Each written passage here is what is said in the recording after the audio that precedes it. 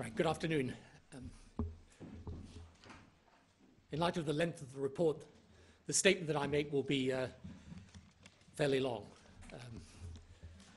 But after the statement is ended, then I'm happy to stay and take questions for as long as you want to ask them.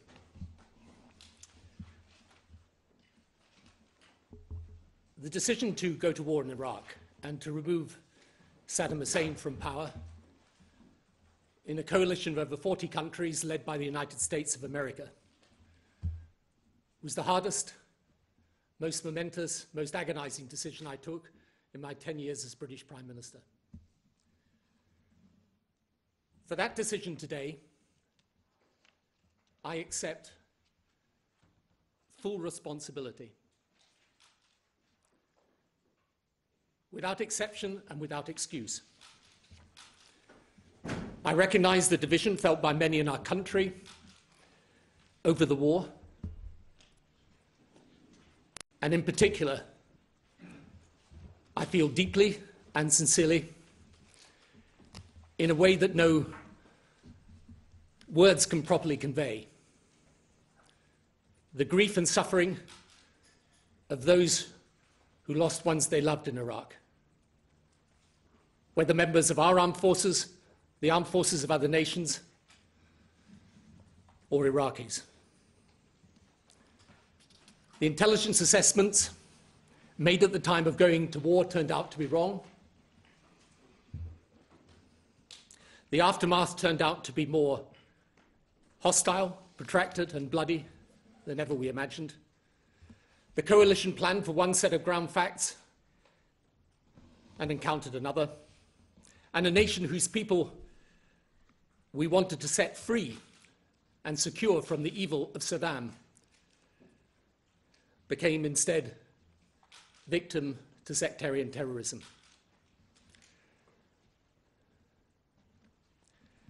For all of this, I express more sorrow, regret, and apology than you may ever know or can believe. Only two things I cannot say. It's claimed by some that by removing Saddam we caused the terrorism today in the Middle East and that it would have been better to have left him in power. I profoundly disagree. Saddam was himself a wellspring of terror, a continuing threat to peace and to his own people.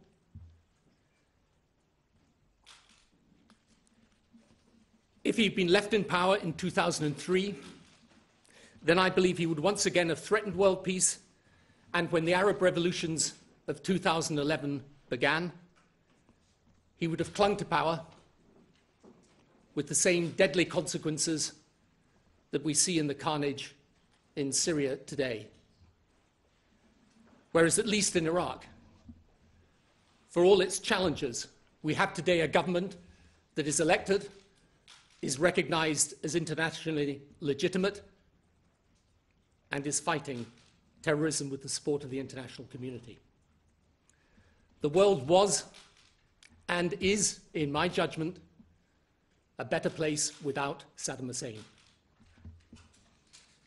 Secondly, I will never agree that those who died or were injured made their sacrifice in vain. They fought in the defining global security struggle of the 21st century against the terrorism and violence, which the world over destroys lives, divides communities, and their sacrifice should always be remembered with thanksgiving and with honor when that struggle is eventually won, as it will be. I know some of the families cannot and do not accept this is so. I know there are those who can never forget or forgive me for having taken this decision, and who think that I took it dishonestly. As the report makes clear, there were no lies. Parliament and Cabinet were not misled. There was no secret commitment to war Intelligence was not falsified, and the decision was made in good faith. However, I accept that the report makes serious criticisms of the way decisions were taken. And again, I accept full responsibility for these points of criticism, even where I do not fully agree with them. I do not think it is fair or accurate to criticize the armed forces, the intelligence services, or the civil service. It was my decision they were acting upon. The armed forces in particular did an extraordinary job throughout our engagement in Iraq in the incredibly difficult mission we gave them. I pay tribute to them. Any faults derive from my decisions and should not attach to them. They are people of enormous dedication and courage, and the country should be very proud of them. Today is therefore the right moment to go back, however, and look at the history of that time, so that those, even if they passionately disagree, will at least understand why I did what I did, and learn lessons so that we do better in the future. First, why was Saddam a threat? My premiership changed completely on the 11th of September 2001. 9/11 was the worst terrorist atrocity in history. Over 3,000 people died that day in America, including many British people, making it the worst ever loss of life of our own country's citizens from any single terror attack. In fact, 9/11 was not, of course, the first attack. Prior to then, 23 countries had suffered terrorist attacks of this nature. In 2002, 20 different nations lost people to terrorism. For over 20 years as well, the regime of Saddam had become a notorious source of conflict and bloodshed in the Middle East. He had attempted a nuclear weapons program, only halted by a preventive strike by the Israeli military in 1981. He used chemical weapons in the war he began with Iran, a war which lasted 7 years with around 1 million casualties. Out of the Iranian experience came Iran's own nuclear weapons program. He invaded Kuwait in 1990. He used chemical weapons extensively against his own people. For example, in the massacre of Halabja, where thousands died in a single day. The international community made frequent attempts to bring him into compliance with UN resolutions, calling for him to give up his programs. As of March 2003, he was in breach of no fewer than 17 such UN resolutions. In 1998, following the ejection of UN weapons inspectors from Iraq, President Clinton and I authorized military strikes on his facilities, and from that point, regime change in Iraq became the official policy of the US administration. In a country where a majority of Iraqis are Shia Muslims and 20% of the population Kurds, he ruled with an unparalleled brutality, with a government drawn almost exclusively from the Sunni 20% minority, though many of his victims were also Sunni. Saddam was not the only developer of weapons of mass destruction. Libya had a program. North Korea was trying to obtain nuclear technology. The network of the Pakistani scientist A.Q. Khan was an active proliferator of such technology, and Iran's program had begun. But only one regime had actually used such weapons, that of Saddam. Intelligence, still valid, indicated al-Qaeda wanting to acquire such material, and 9/11 showed that they were prepared to cause mass casualties. So it's important, now that we're here 15 years after 9/11, to recall the atmosphere at that time. America had never suffered such an attack on its own soil before. Its population were devastated. They regarded themselves at war. The Taliban, who had given sanctuary to al-Qaeda, had been removed from power in Afghanistan in November 2001. But the 2002 Bali bombings, in which over 200 victims, mainly Australians, lost their lives, showed the continuing threat. All Western nations were changing their security posture. We were in a new world.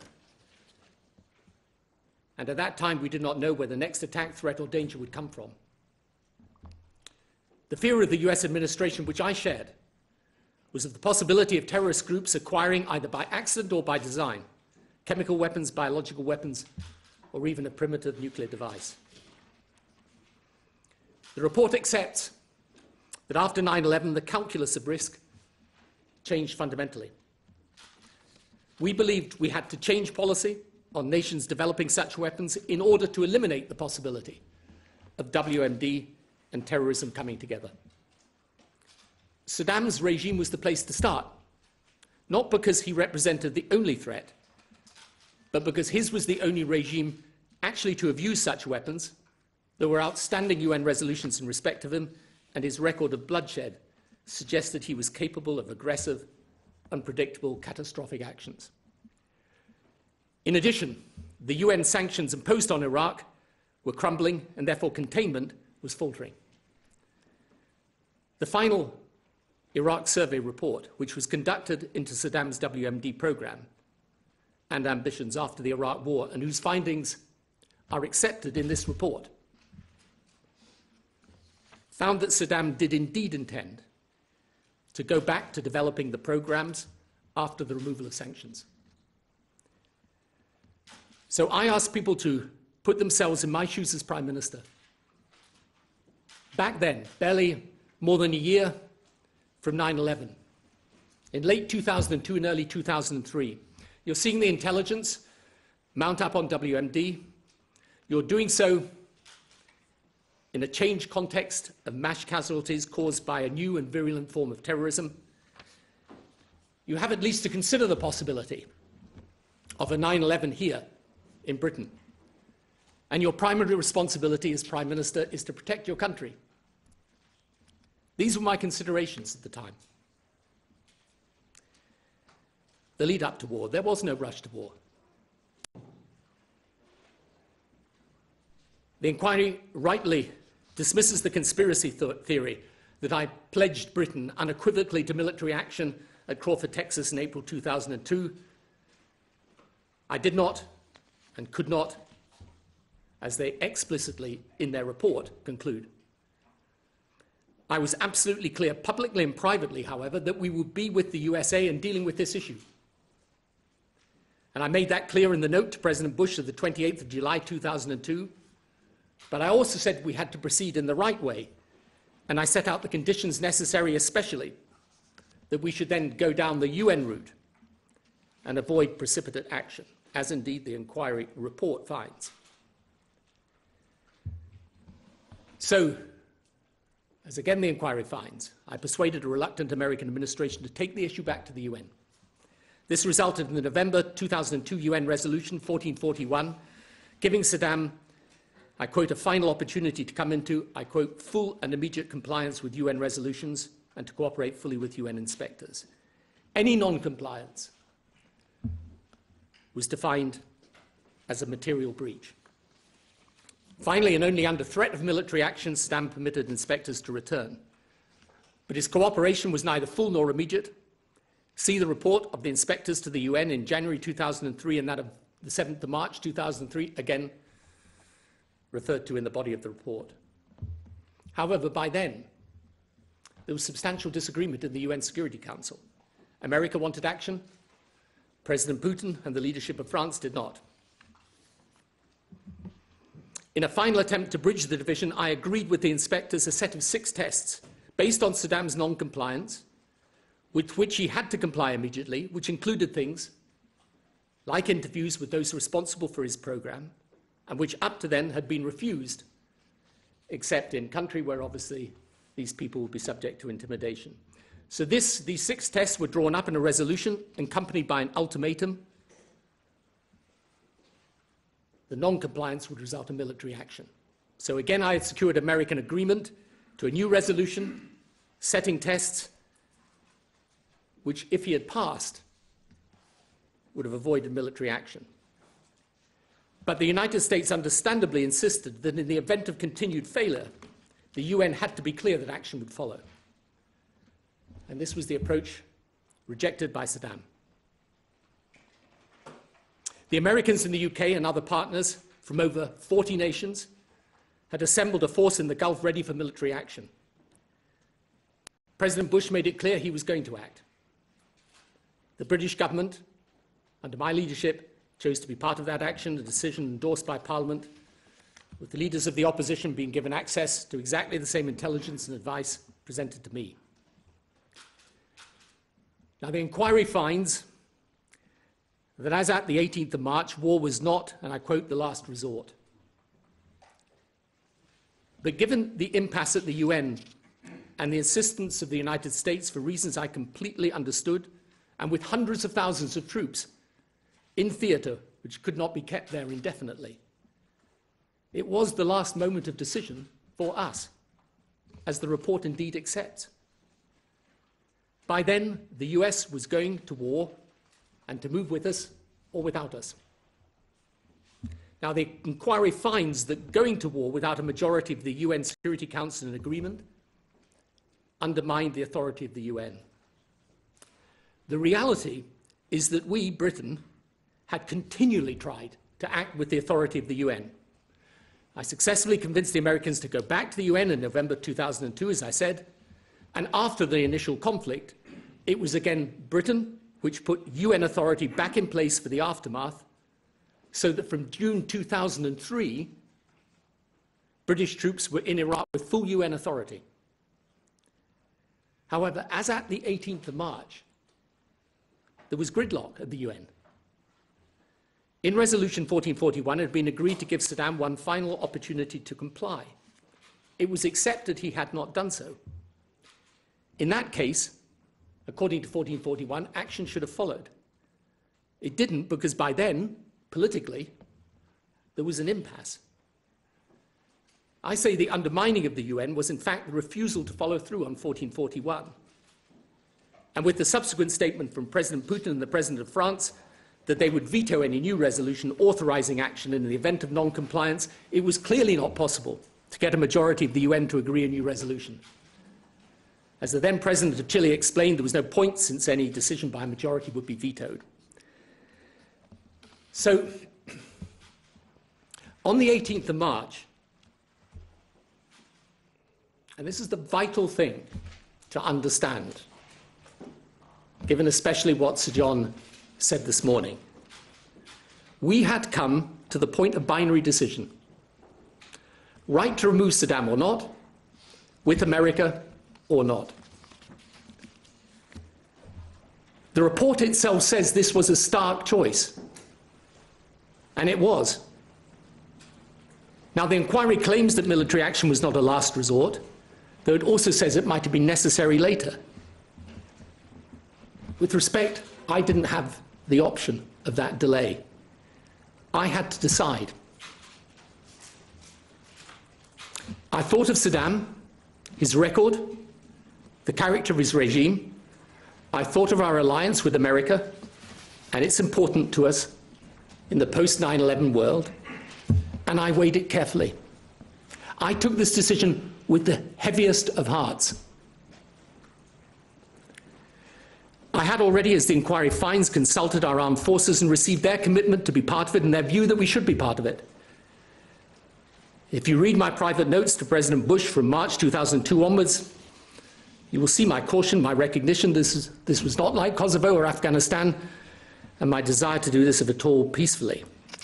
But as of the 17th of March 2003, there was no middle way. No further time for deliberation, no room for more negotiation. A decision had to be taken, and it was mine to take as Prime Minister. I took it. I accept full responsibility for it. I stand by it. I only ask with humility that the British people accept that I took this decision because I believe that it was the right thing to do based on the information that I had and the threats I perceived. And that my duty as Prime Minister at that moment in time in 2003 was to do what I thought was right, however imperfect the situation or indeed the process. At moments of crisis such as this, It's the profound obligation of the person leading the government of our country to take responsibility and to decide. Not to hide behind politics, expediency, or even emotion, but to recognize that it is a privilege above all others to lead this nation. But the accompaniment of that privilege, when the interests of our nation are so supremely and plainly at stake, is to lead and not to shy away, to decide and not to avoid decision, to discharge that responsibility and not to duck it. Neither history nor the fierce and raucous conduct of modern politics, with all its love of conspiracy theories and its willingness and addiction to believing the worst of everyone, should falsify my motive in this. I knew it was not a popular decision. I knew what its cost might be politically, though that shrinks into complete insignificance beside the human cost. I did it because I thought it was right, and because I thought the human cost of inaction, of leaving Saddam in power, would be greater for us and for the world in the longer term. So the action commenced on the 18th of March. In less than 2 months, American and British armed forces and those of other nations successfully deposed Saddam. And that part of the campaign, which was, after all, a major part of our strategic objectives, was brilliantly conducted by our military, and we should never forget that. In June 2003, a UN resolution was agreed putting the coalition forces in charge of helping the country to a new constitution with UN support and under a UN mandate. In August 2003, the UN mission had to withdraw, however, following the bombing of the UN headquarters in Baghdad by al-Qaeda. And in 2004, the country slid into chaos and instability, especially following the al-Qaeda bombing of the Samarra Shia mosque.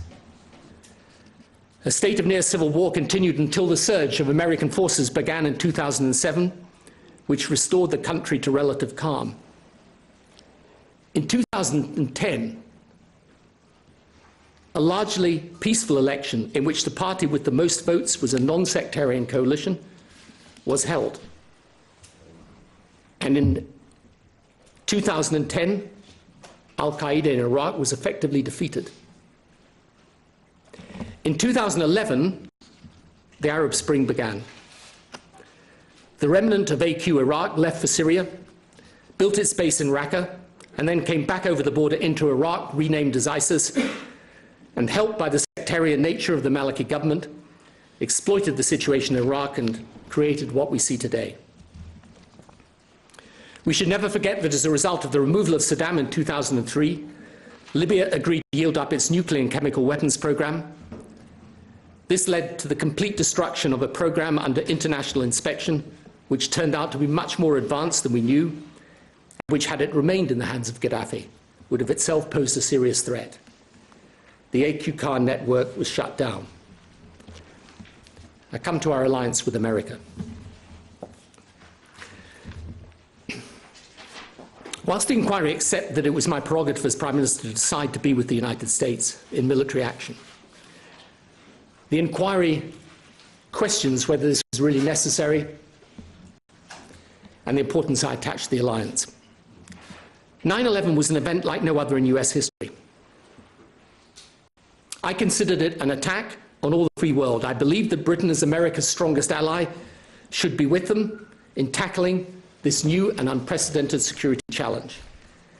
I believed it important that America was not alone, but part of a wider coalition. In the end, even a majority of European Union nations supported action in Iraq. I do not believe that we would have had that coalition, or indeed persuaded the Bush administration to go down the UN path, without our commitment to be alongside them in this fight. Throughout my time as Prime Minister, first with the Clinton administration and then with the Bush one, Britain was recognized as the United States' foremost ally. It served us well in Kosovo and allowed us to protect more innocent people than we could have alone.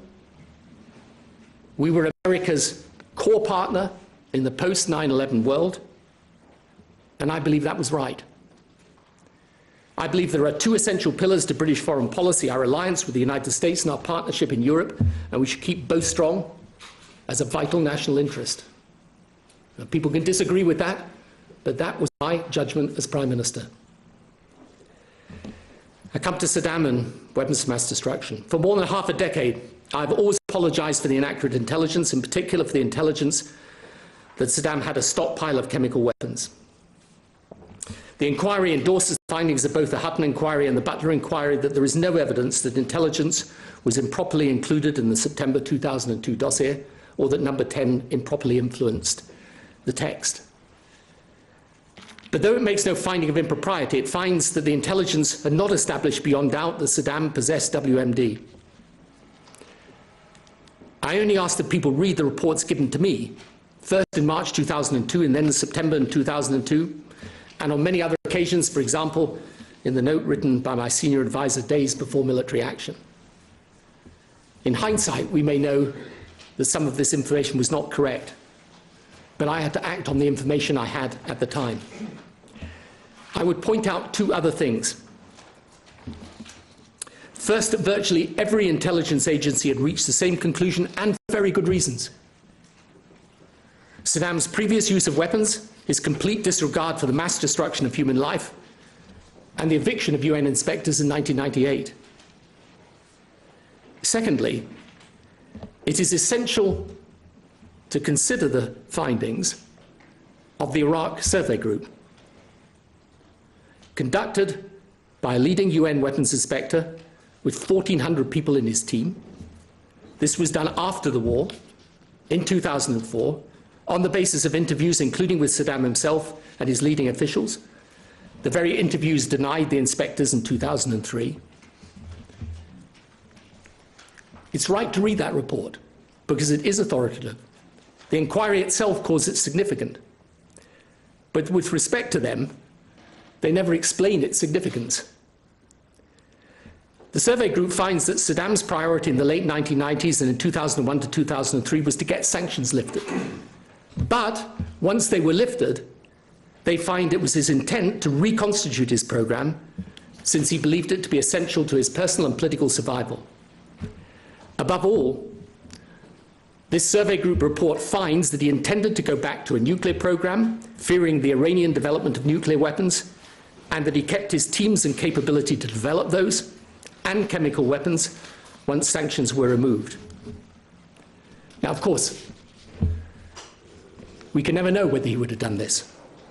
But I ask, if you knew that for a fact this dictator had used chemical weapons on his own people and those of other nations, for a fact he had lied about having them so he could continue to produce and use them, and for a fact that he had killed thousands of his own people and those in other countries with no respect whatever for human life or norms of civilized behavior, would you have wanted to take that risk of leaving him in place, or would you want to eliminate it? Saddam, in my view, was going to pose a threat for as long as he was in power. Now, the planning and the aftermath. The inquiry makes several criticisms of the planning process for the aftermath of the invasion. I accept that, especially in hindsight, we should have approached the situation differently. These criticisms are significant. They include failures to seek assurances of better planning from the American side, which I accept, should have been sought. The failures in American planning are well documented and accepted. I do note, nonetheless, that the inquiry fairly and honestly admit that they have not, even after this passage of time, been able to identify alternative approaches which would have guaranteed greater success. And this, I would suggest, is for the very simple reason that the terrorism we faced and did not expect would have been difficult in any circumstances to counter. This is the lesson we learn from other conflict zones, especially Libya, Syria, Yemen, but others also. Our planning proceeded on the basis of those risks of which we were principally warned, namely the possibility of a humanitarian disaster, the use of WMD by Saddam, resistance from the regime, and the challenges of reconstruction. In the event, though the report does not deal with this in detail, The real problems were those caused by terrorism and from quarters we did not expect. Al-Qaeda, whose attacks on the UN, on reconstruction, and on the Shia population, tipped the country to the brink of civil war in 2004 to 2006. IED attacks and other acts of terrorism from the Shia militia, supported by Iran. The inquiry does find that there were warnings about sectarian fighting and bloodletting. I accept that. But I would point out that nowhere were these highlighted as the main risk, and in any event, what we faced was not the anticipated internal bloodletting, but an all-out insurgency stimulated by external arms and money. We also now know that the Assad regime in Syria was deliberately sending terrorists across the border to cause terror and instability. And this had a major impact on the coalition's ability to make progress in the country. In short, we ended up fighting exactly the same elements that we're fighting everywhere in the world today from the same origins: Shia extremism on the one hand and Sunni extremism on the other. The consequence was that as we were trying to rehabilitate the country, those elements were trying to wreck our efforts by sectarian violence, and that is what we did not foresee. The inquiry finds that in particular in January 2003 there were no full options papers presented to Cabinet. I note that Cabinet alone debated Iraq 26 times in the run-up to conflict. There were 28 meetings of the ad hoc committee with relevant ministers present. However, I accept I could have and should have insisted on the presentation of a formal options paper to Cabinet. I come to the legality. The report does not make a finding on the legal judgment of the then Attorney General. There are very good reasons for not disputing it. The whole negotiating history of Resolution 1441 in the UN made it clear that the US and the UK had always refused language that obliged the second resolution.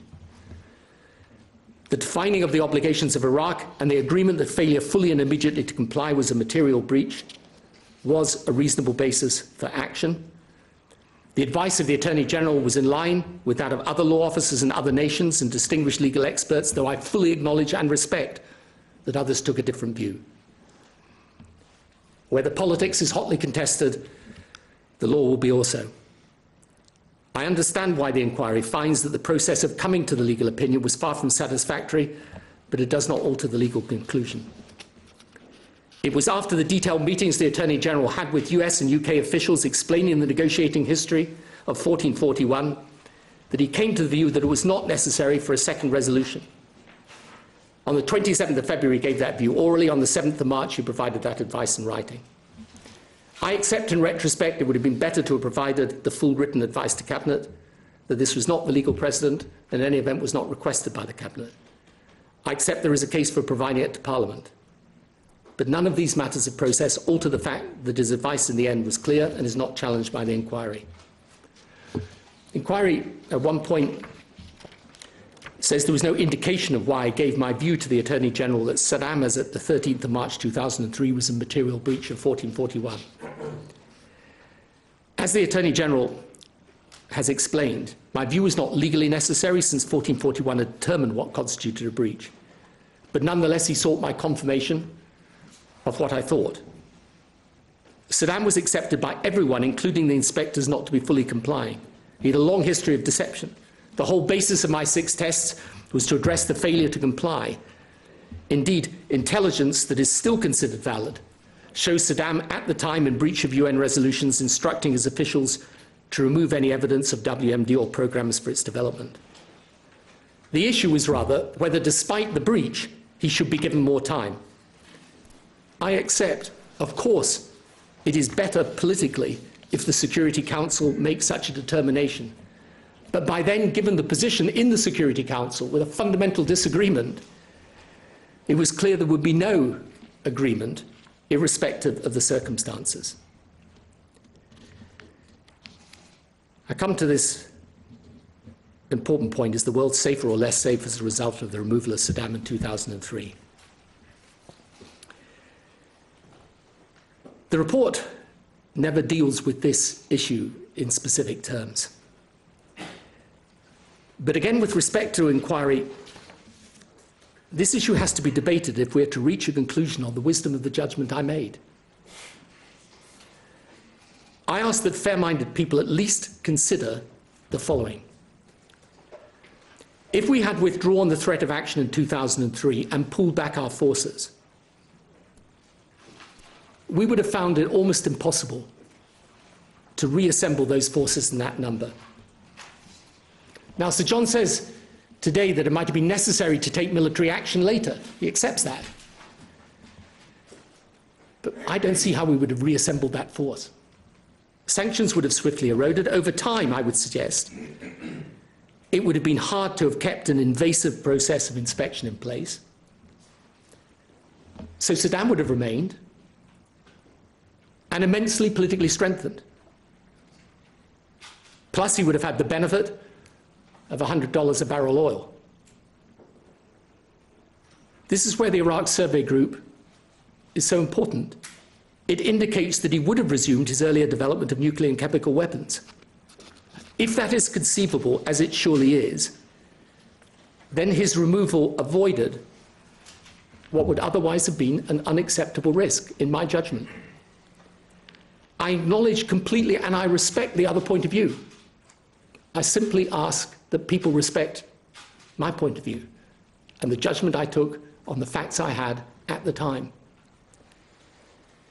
We then come to the state of Iraq today, because it's still engaged in conflict, a conflict that goes on all over the Middle East. But to those who say, but for the action in 2003, Iraq will be peaceful in 2016, I ask them to consider the following. There is no doubt that the sectarian policies of the Maliki government contributed to the renewed conflict in Iraq. But the decisive event of the last 5 years in the Middle East is the Arab Spring, which began in 2011. Starting in Tunisia, regimes across North Africa and the Middle East were toppled or put under sustained attack. In the case of Tunisia, Libya, Egypt, and Yemen, the regimes fell. Then in early 2011, the revolt of the Syrian people against the Assad regime began.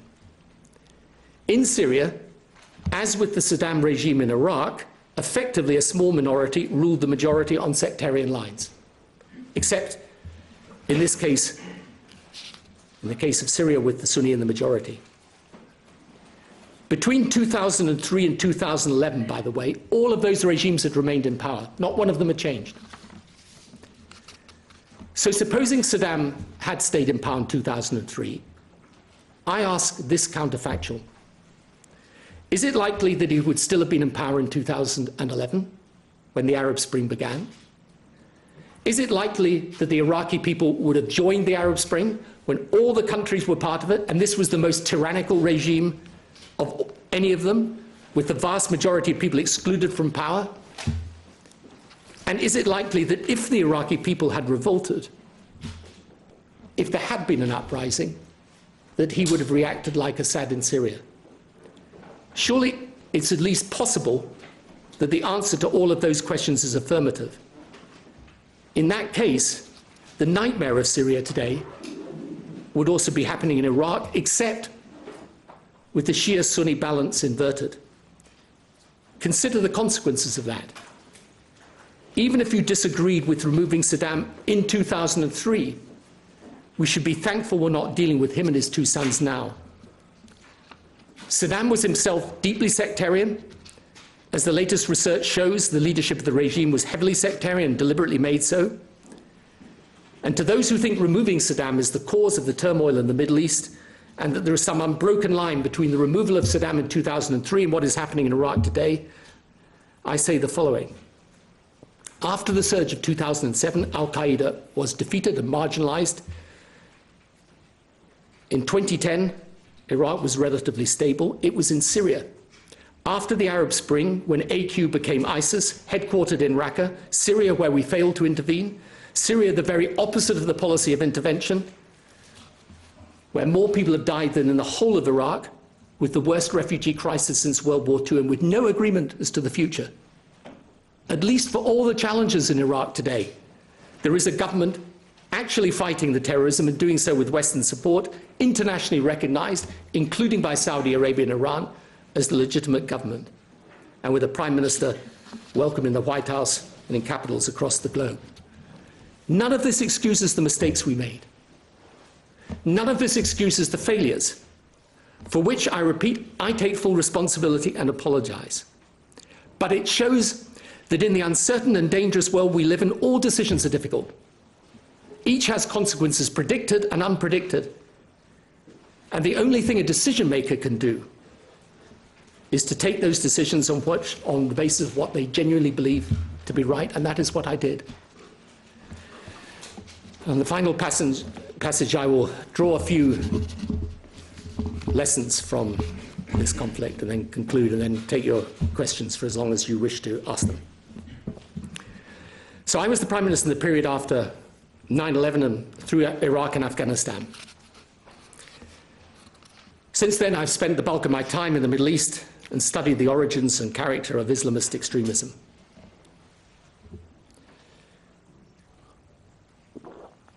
What is clear is that this extremism is a global problem not confined to the well-known theatres of the Middle East or Pakistan or Afghanistan. It's across Africa, including Nigeria, Chad, Niger, Mali, Somalia, Asia, including the Philippines, Thailand and Bangladesh. It's in Central Asia. And of course, we have terrorist attacks here in Europe and in the United States. I've watched today's decision makers wrestle in Libya and Syria with the same types of dilemma I did. At a later time, I'll publish more detailed proposals about lessons from Iraq and other areas of conflict, but I'll summarize them briefly here.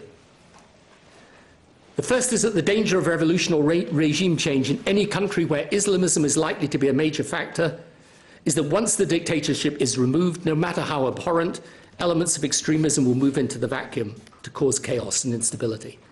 So unlike Kosovo, or indeed even Germany after World War II, the challenge becomes not one of reconstruction, but of security.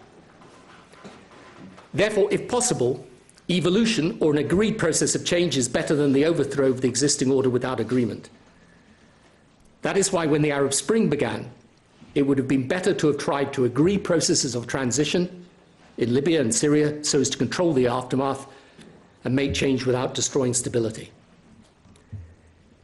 It would be sensible now as a precaution to invest in nation building in those parts of the world where we're plainly over time at risk of failed states collapsing and leading to further centres of extremism.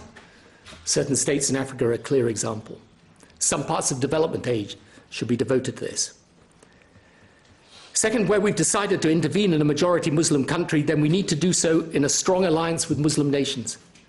Otherwise, we risk being accused, however unfairly, of intervening in those countries because they are Muslim, and not because they represent a security or humanitarian threat.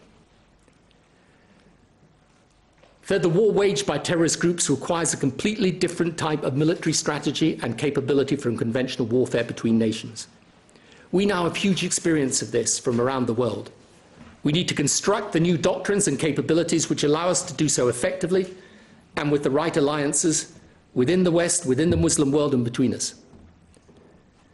For us in the West, the pain of taking casualties in a fight that is often politically controversial and which does not involve defense of our own territory is now so great that we risk a situation where political leaders are reluctant to commit, especially ground forces, to combat. On the other hand, Western forces, particularly those of the United States and UK, have the most experience and the highest level of capability. This needs an active consideration of whether we require a different level of volunteering for these missions. Otherwise, we're fighting without the best available forces to do the work. And for the UK, we have to have an active debate, including with our armed forces, about our desired levels of participation in such missions. Given that we will always be a partner, and in the case of the USA, a junior partner in terms of assets and capacity. Fourth, we can all agree in principle the UN is the right body to decide issues of international policy, including the justification for the use of force. But the reality is the UN is gridlocked effectively with Russia and USA regularly on different sides on similar issues. How can the UN be reformed? How can a clearer set of rules be agreed with a greater measure of objectivity? Fifth, we must understand the true nature of the threat we face. It is Islamist extremism and its ideology, and we need urgently to put in place a unified, comprehensive strategy to defeat it. This should be a combination of hard and soft power, including a global commitment on education to reform education systems, the encouragement of modern-minded and reformist clerics within Islam, and an effective countering of the propaganda of the extremists. And then we need an honest debate in the West about our own values and level of commitment to them. The West has a big decision to take. Does it believe it has a strategic interest in the outcome of the struggle in the Middle East and elsewhere around these issues of Islamist extremism? And if so, what level of commitment is it prepared to make to shape the outcome? My view is obviously that it does have such an interest and should make the necessary commitment. So in conclusion, many will find it impossible to reconcile themselves to the decision to remove Saddam or my motives in taking it. But it is vital we do not continue to allow controversy over Iraq to obscure what are real contemporary threats to world security, which reflect absolutely the difficulties we actually encountered in Iraq. This extremism menaces so many nations, those who were with us in Iraq and those who opposed Iraq, those who have an aggressive foreign policy and those who have a Pacific one, developed and developing nations, north and south, wealthy and poor. This is the scourge of our time. It's the challenge of our generation. It requires us to act bravely, even when imperfectly. At some point, we will reach for and achieve the unified, comprehensive foreign and defense policy that can defeat it. Iraq will be a chapter in this struggle, and an important one. But it wasn't the first, and it won't be the last. I want to thank Sir John and his team for the report, for the time and care it's taken. I also want this day to pay tribute to Sir Martin Gilbert, who so tragically passed away before the report was concluded. We can't make decisions with the benefit of hindsight, but we can and we should learn from our experience and from the mistakes that were made. I hope future leaders can learn from those that I made, so that our determination in confronting terrorism and violence is not less, but our ability to do so effectively is much greater. The decisions I made, I have carried with me for 13 years, and will do so for the rest of my days. There will not be a day of my life where I do not relive and rethink what happened. People sometimes ask me why I spend so much time in the Middle East today. This is why. It's why I work on Middle East peace, on the dialogue between faiths, on how we can prevent young people growing up with hatred in their hearts towards those who look, think, or believe differently from them. It's my belief that if we learn the right lessons today, if we do, the next generation will see the dawn of a lasting peace in the place where all this began and where it must finally end, which is the Middle East. Thank you. Now,